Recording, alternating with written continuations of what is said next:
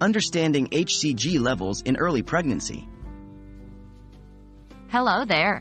Today we're diving into the topic of hCG levels during early pregnancy, specifically in the context of potential twin pregnancies. If you suspect that you're pregnant with twins at around 2 weeks, you might be curious about when to get your hCG levels checked. So, let's explore this together. What is hCG and why is it important? Human chorionic gonadotropin, or hCG, is a hormone produced during pregnancy. It's produced by the cells that form the placenta, which nourishes the egg after it's been fertilized and becomes attached to the uterine wall. hCG can be detected in the blood around 11 days after conception and in the urine 12 to 14 days after conception. The levels of hCG can provide important information about the health and progression of a pregnancy. When should hCG levels be checked? The timing for checking hCG levels can vary, but typically, your doctor may check hCG levels as part of a routine pregnancy test. If you've taken a home pregnancy test and it's positive, you can confirm the result with a blood test at your doctor's office.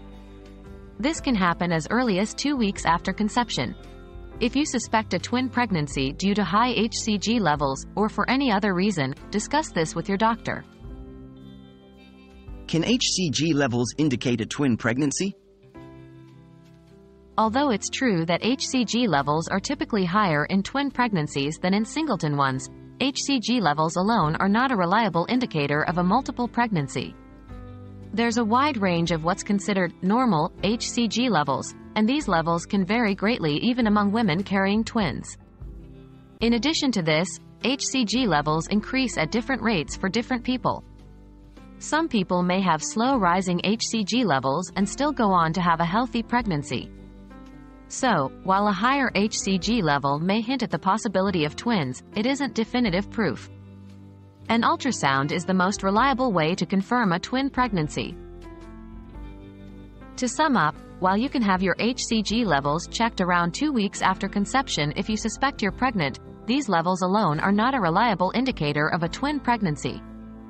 If you have any concerns about your hCG levels or the possibility of twins, it's always best to consult your healthcare provider.